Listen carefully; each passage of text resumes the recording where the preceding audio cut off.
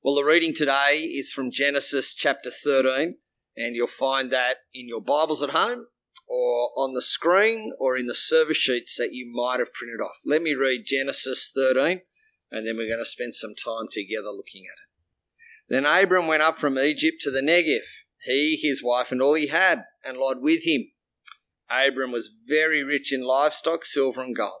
He went by stages from the Negev to Bethel, to the place between Bethel and Ai, where his tent had formerly been, to the site where he had built the altar. And Abram worshipped the Lord there. Now Lot, who was travelling with Abram, also had flocks, herds, and tents. But the land was unable to support them as long as they stayed together, for they had so many possessions, they could not stay together. And there was quarrelling between the herdsmen of Abram's livestock and the herdsmen of Lot's livestock. At that time the Canaanites and Perizzites were living in the land. Then Abram said to Lot, "Please, let's not have quarrelling between you and me, or between your herdsmen and my herdsmen, since we're relatives. Isn't the whole land before you? Separate from me. If you go to the left, I'll go to the right. If you go to the right, I'll go to the left." Lot looked out and saw that the entire Jordan Valley as far as Zoar was well watered everywhere, like the Lord's garden and the land of Egypt. This was before God destroyed Sodom and Gomorrah. So Lot chose the entire Jordan Valley for himself. Then Lot journeyed eastward, and they separated from each other. And Abram lived in the land of Canaan, but Lot lived in the cities of the valley and set up his tent near Sodom. Now the men of Sodom were evil, sinning greatly against the Lord. After Lot had separated from him, the Lord said to Abram, "Look from the place where you are. Look north, south, east, and west, for I'll give you and your offspring forever all the land that you see. I'll make your offspring like the dust of the earth, so that if one could count the dust of the earth, then your offspring could be counted. Get up and walk from one end of the land to the other, for I'll give it to you." So Abram moved his tent and went to live beside the oaks of Mamre at Hebron, where he built an altar to the Lord. This is the word of the Lord. Thanks be to God. Well, you'll have a sermon outline there in your service sheet, so you can write notes, use the comments box at the bottom of the page to send any questions or feedback you might like to. How do you look at life? I remember a few years ago, just after the attack in Paris on a group of journalists, Charlie Hebdo, there was much analysis of Islamic terrorism and its view of the world. The world's a battlefield. The battle is for the honour of Islam. The opponents are all those who are not Islamic. Glory and the end of the world are received and hastened by armed violence. If you view the world this way, then certain actions are inevitable, or at least expected. It's often the way. How we view the world, the eyes we use to look at the world, necessarily affects our behaviour. Let me say that again. How we view the world necessarily affects our behaviour. At the heart of today's passage is an occasion of two men looking, searching the world intently with certain kinds of eyes. On one level, it's basically a story of how two men sort out their differences, their agricultural arguments. On another level, it's a reminder of the importance of how we view the world. What eyes do we use to look at this world? Let me pray, and then we'll dive into it together. Dear God, thanks for your word. We're returning to Genesis, back to that primary book, if you like, the first book, back to the way in which you established the world and how we see your purposes and the brokenness and your commitment.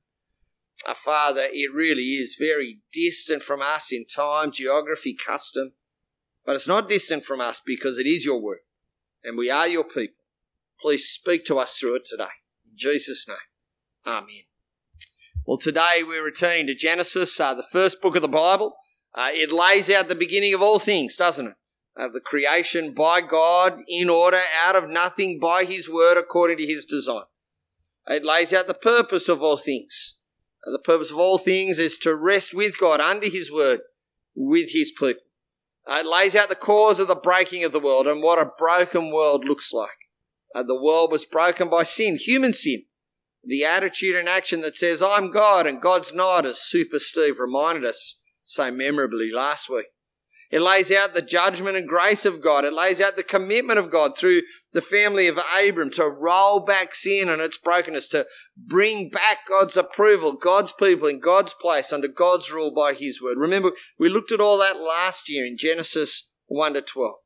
And when we finished last year, Abram, his name won't change till Genesis 17, Abram had a disastrous journey into Egypt. Now, Egypt had not gone well for him. I'm at point 2 on the outline. His trip to Egypt had offended Pharaoh. Abram's wife had been dishonoured. Abram had been exposed as a frail and fallible human like the rest of us. Pharaoh's soldiers have frog-marched Abram and his family's goods out of Egypt. He is not welcome there. As he returns to the land of Canaan, he returns a dishonoured but wealthy man. Look at verses 1 to 4. Then Abram went up from Egypt to the Negev, he, his wife, and all that he had, and Lot went with him. Abram was very rich in livestock, silver, and gold. He went by stages from the Negev to Bethel, to the place between Bethel and Ai, where his tent had formerly been, to the site where he'd built the altar, and Abram worshipped the Lord there. And we need to recognise how wealthy Abram truly is. In modern day terms, he's a man of significant assets and with significant cash in the bank. On every level, he is wealthy and very much so. His return to the land of Canaan is one of stages. He starts down in the bottom southwest corner in the Negev desert, and he travels slowly back up to the place where he had been living when the famine described in Genesis 12 struck the land. This is a man coming home. But he's also a man coming home in terms far more significant than his postal code. Did you notice verse 4? Let me read it again. Abram came to the site where he'd built the altar, and Abram worshipped the Lord there. Abram's returned not only to the place where he had pitched his tent, he's also returned to the place where he had positioned his life. Abram has returned to the altar that he'd set up back in Genesis 12, verse 8.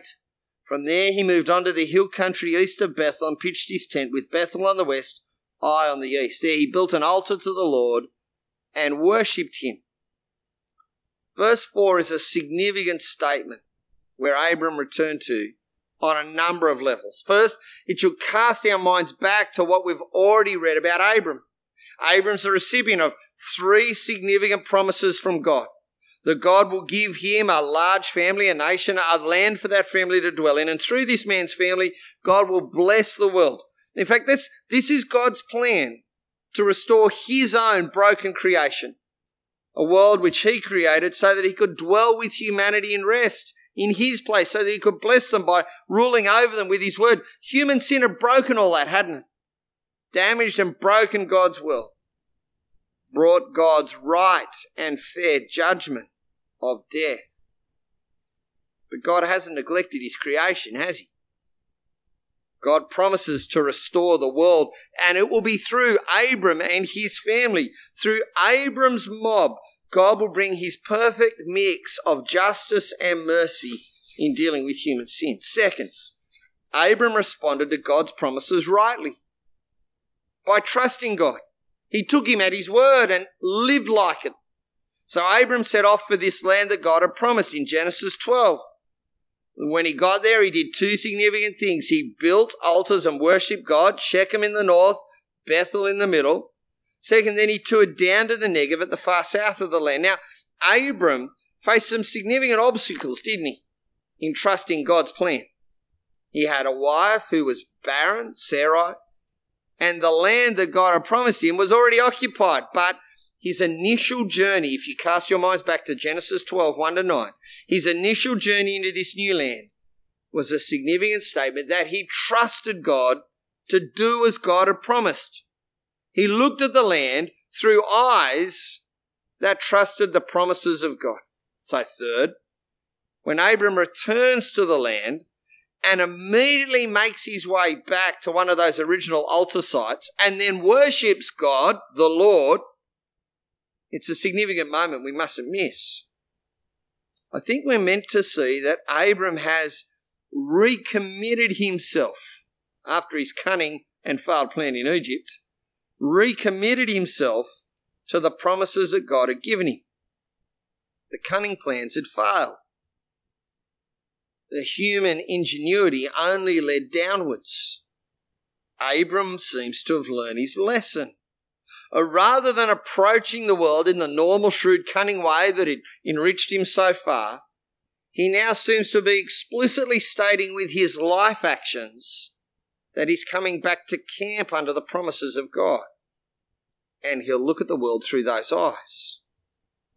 Now, Abram's nephew Lot's reappeared at this point, hasn't he? I'm at point 3 on the outline. The focus in Egypt was on Abram, and so Lot was not mentioned, but Lot's now mentioned twice in the opening verses. It seems to suggest that he's going to play a major part in the next section of this narrative. Look there in verse 5. Now Lot was travelling with Abram, also had flocks, herds, and tents. But the land was unable to support them as long as they stayed together, for they had so many possessions that they could not stay together. And there was quarrelling between the herdsmen of Abram's livestock and the herdsmen of Lot's livestock. At that time, the Canaanites and Perizzites were living in the land. Now, Abram had received the promises of God. Through Abram, God had committed himself to bringing salvation to the world. But there are significant obstacles, aren't there? I've already mentioned too that Sarai, Abram's wife, is barren, and so the prospect of a massive family and an abundant nation seems far-fetched. The land that God's promised is already occupied. The Canaanites and Perizzites are there. Abram's excursion into Egypt raised other problems, and now in the form of Lot, we've got another obstacle. The land's not big enough for the two of them. It's like some Western, isn't it? Now, Lot's not a man of insignificant resources. He is a wealthy man too. There in verse 5, he's mentioned as having flocks, herds, and tents. Now, he's not very rich like Abram. His wealth's tied up in assets. Perhaps that's why he's not branched out on his own, but he is wealthy. In fact, his assets and Abram's assets are now competing and creating conflict. It's a significant problem for Abram and the promises of God. There's another contender for the land, and he's actually connected to Abram's family, so he's not outside the realms of possibility. Could he kick Abram's family out? Could he destroy his uncle and take the land? And what about those already in the land, the Canaanites and Perizzites, who are watching all of this family feud unfold and planning a corporate takeover at the point of a spear? What will Abram do? What cunning plan will he develop? How will he use his considerable business smarts to solve the problem? Look at verse 8. Then Abram said to Lot, please, let's not have quarrelling between you and me, or between your herdsmen and my herdsmen, since we're relatives. Isn't the whole land before you? Separate from me. If you go to the left, I'll go to the right. If you go to the right, I'll go to the left. I'm at point 4 on the outline. That's not what we expected. I wouldn't call that a cunning plan. In baseball parlance, that's a curveball. We must remember that Abram had every right to kick Lot out of the land. Abram was more senior, the more wealthy member of the family. If he wanted to play the God card, Abram had every right. God had made the promises to him. Abram's in the position of familial, cultural, social, and religious superiority here. And yet, this is his plan. He's generous. He's humble. He's kind. He's thoughtful. He's seen to preserve relationships. He's a completely different man to the one that we saw acting in Egypt. What's brought about this change? What's engineered such a remarkable transformation in Abram? I think the key lies in verse 4. Again, let me read it. Abram returned to the site where he'd built the altar, and Abram worshipped the Lord there. Let me put it very simply. Abram trusts God. And so he behaves like he trusts God. Let me say that again. Abram trusts God. And so he behaves like he trusts God. Abram trusts the promises of God. It shows in how he behaves. Because God's promises are firm, because God has shown himself to be consistently faithful already in keeping those promises, Abram trusts him and acts accordingly. Abram can be generous because God has been generous to him. Abram can be humble because God has shown him generosity he does not deserve. Abram can be kind because God has extended to him unwarranted kindness. Abram can afford to hold on to his material possessions lightly because God has been overwhelmingly generous to him. And so instead of looking at the world and this obstacle of a nephew called Lot and all of his assets, instead of looking at the world and Lot through the eyes of a cunning and ingenious human plan, Abram looks at the world through trust in the promises of God. Abram trusts God. Abram looks at the world as if he trusts God. Abram behaves as if he trusts God, and so Lot steps up and he takes a look. I'm at point 5 on the outline. In fact, the looking language is very prominent in these verses. It's as if the author, Moses, is trying to draw our attention to the way in which these two men looked at the world around them. Our attention is drawn to the way in which what we believe, how we look at the world, affects how we see and therefore how we live. Lot steps up and he has a look. A very close look. Look at verse 10. Lot looked out and saw that the entire Jordan Valley as far as Zoar was well watered everywhere, like the Lord's garden and the land of Egypt. This was before God destroyed Sodom and Gomorrah.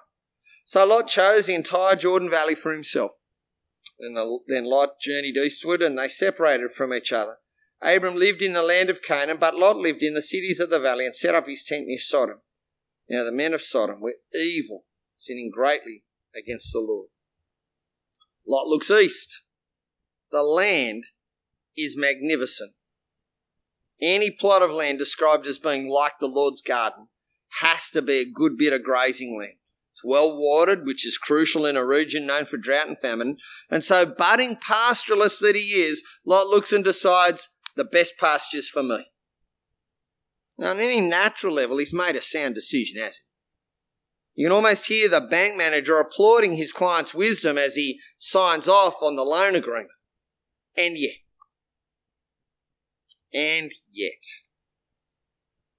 I don't think it's a mistake to see another description of the land there attached to the Lord's garden. The land's also like the land of Egypt. Now, given the delta, that means it's good land for growing mobs of sheep and for pasture. But as soon as we hear Egypt, we're meant to have our minds cast back to the disastrous episode we've just seen there. And there's a continued reference to a certain byword for immorality and sin and human rebellion against God. There in verses 10, 12 and 13, Sodom and Gomorrah. Sodom and Gomorrah. Sodom and Gomorrah. Now the original readers of this text, the Israelites, would have heard those names and shuddered. That's a place that any child of God steers well clear of. That's a byword for perversion, corruption, sin at its most vile. It's even made its way into modern parlance to describe the same things. And yet, for the sake of good pasture, for the sake of secure water rights, for the opportunity to get ahead in his financial pursuits and build his agricultural and pastoral interests, for the sake of his business empire and investments, Lot takes that land. Moreover, he doesn't just take that land. He then pitches his tents in the shadows of the town of Sodom. Listen to the description in verse 13. Now the men of Sodom were evil, sinning greatly against the Lord. Lot looked, Lot saw, Lot decided. He's a lot like us. I think we're given enough hints here about how Lot looked at life, the eyes through which he viewed the world. It's a way of seeing and living that seems right, that is naturally sensible on the surface, but you see the foolishness exposed here, don't you? I mean, why would you camp there? Why would you expose yourself to such risk, even for the success of the empire you were building? Why would you overlook the real risk of camping in the shadows of Sodom in order to gain the real estate that is right next door? Lot looked, Lot saw, Lot decided. Poor Abram. On a natural level, Abram seems diddled, doesn't he? He's made a gross tactical, financial, and pastoral error. Financially, he seems to have shot himself in the foot. Tactically, he's allowed his nephew to get the business edge on him. He's blown a significant opportunity to grow the empire and let loose the best pastoral grounds in the area, failing to get ahead, failing to take advantage of his opportunities. What a foolish man. What a goose. How silly. But that's not the view of the author. Did you get the hint there in verse 12? Abram lived in the land of Canaan, but Lot lived in the cities of the valley and set up his tent near Sodom. Abram lived in the land of Canaan. Now that is such an important phrase. Lot gets the pastoral land, Abram gets the promised land. Lot looks after himself, Abram looks to God. Lot exposes himself to the sinful stew and shadows of Sodom, Abram stays put. Lot is a wise fool, Abram's just plain wise. That phrase, Abram lived in the land of Canaan, reminds us that Abram has been brought back under the obedience to the promises of God. Abram's eyes are remarkably different. His view of the Lord is founded on the promises of God, the character of God.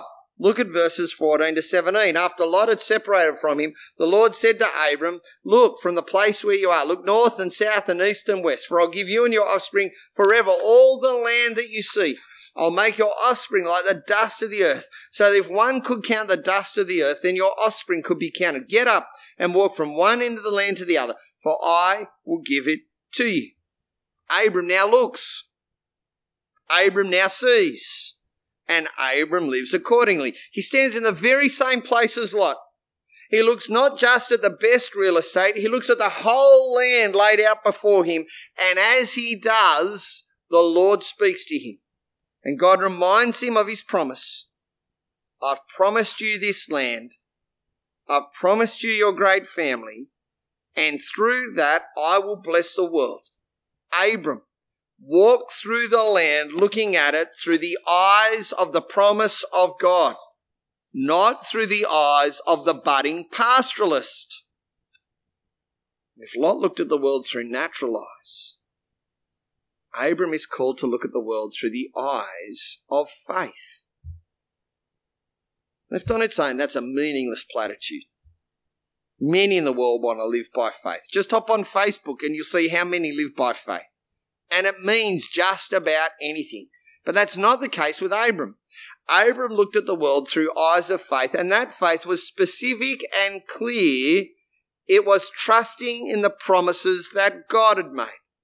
Trusting that God could and would fulfill what he had said. Trusting that God would do just as he promised. And that's what we mean when we say, looking at the world through the eyes of faith. That we trust that God will do as God has promised. And so Abram settles down under that promise. Look at verse 18. So Abram moved his tent and went to live beside the oaks of Mamre at Hebron, where he built an altar to the Lord. The bookends of the passage are clear. At either end, Abram comes in, settles down, secure under his trust in God. His life is settled under what God has promised. And then he gives God what he deserves. He worships him. He gives God what he deserves. The obstacle to the promise is overcome by trust in God and camping under that trust, under the promises of God. The obstacles aren't overcome by a cunning plan. Well, Jesus looked at the world through the very same eyes. I'm at point 6 on the outline. The great, and we could go on, descendant of Abram. Remember Matthew chapter 1, verse 1. Right at the start of his public word, stood a lot like Lot and Abram and looked out at the world. It was a vital proving moment for his life, the work that God had sent him to do. What eyes will Jesus look at the world through? What impact will this have on his life? And in essence, that's what happens in the temptation of Jesus at the start of Matthew and Luke's biography of Jesus. The devil presents Jesus with 3 opportunities to look at the world through the devil's eyes, naturally. by all worldly accounts, wisely. The devil presents Jesus with 3 opportunities to prove himself, to succeed, to achieve what he came to do, to show that he was the Son of God. It just means camping under the shadows of Sodom. Much easier than God's plan. Bring much quicker success. Be far less painful than rejection, humiliation, and death. It will look successful. It will smell like success. It will look like trusting the promises of God, but Jesus reveals the eyes that he uses. 3 times he rejects the offer of the devil. 3 times he quotes God's clear promises and commands. 3 times he bids the devil leave him. 3 times he shows that he's looking at the world through the eyes of faith, trusting the words, plans, and promises and actions of God. I'm so thankful Jesus did that. Jesus, like his great ancestor Abram, was looking with eyes of faith. And then he fulfilled the very promises he was trusting in. He's the culmination of the plan and promise of God made to Abram, under which Abram camped. Because Jesus died for our sins, we can be reconciled to God. We can be made God's mob, God's people living with God under God's rule in God's land. That is the great fulfillment. That's the great reminder of the goodness of pitching our tents like Abram under the promises of God. That's a reminder of how significant, how crucial it is to look at the world through the right eyes. Then turns us back to the contrast at the heart of the account we've just read. We must see this contrast between Lot and Abram. As we give thanks for the fulfillment of God's plans by Jesus, who looked at the world through the eyes of faith, we must also consider the very same question for us as we follow Jesus. Here it is. What eyes do we use to look at the world? And Lot stands there, doesn't he? A reminder of the fallacy and fallibility of looking at the world through certain eyes. It's foolishness to look at life so that you can succeed in natural ways, but you've pitched your tent next to Sodom. That is just dumb, unwise, foolish. That behaviour is to portray and reveal what our eyes really are about. And the temptation is constantly there. In work, in family decisions, in marriage, in relationships, in leisure, in education, in parenting, in sport, in all those areas of life. What eyes are we using? What actions do they lead to? The opportunity might be good in all natural senses. But is it the way that camps under the promise of God or the shadow of Sodom? You see, God promises time and time again. Remember Matthew 6. God promises time and time again to provide all that his people need to be his people. It might not be success. It might not be ease. It might not be progress and promotion in a natural way. But it is the promise of God. He's done it once through Jesus, dealing with our greatest problem of sin, transferring us from the domain of darkness into the kingdom of God's Son. He will continue to do it. If we trust God and his promise, if we view the world through eyes that trust God and his promise, then we can have no concern about God providing what we need to be his mob. In that sense, looking at the world through those eyes of faith can lead to a way of life that, like Abram in this episode, is exceedingly generous. Here then's the root, if you like, the source of true generosity and humility. I trust that God will do as he says. He already has in Jesus. So that means I can be generous with what I have, humble in what has been given to me. Here is the evidence of people who look at the world in a certain way. People who camp under the promise of God and not in the shadow of Sodom. Let me pray. Dear God, thank you for your word. I thank you that in this simple account of land being divided up and a family feud being sorted in terms of agriculture and resources, we're given a searching question of the eyes we use to look at the world. Father, please enable us, just like our Saviour did, to be people who camp under the promise of God. Your promise that you'll give us all that we need to be your people. The promise that you will deal with our sin and roll back the curse. Father, protect us from the lure of camping in the shadow of Sodom. Although it looks wise, although it promises success, although it leads to possible promotion, Father, enable us to be wise and to look at the world through eyes that are camped under your promise. Amen.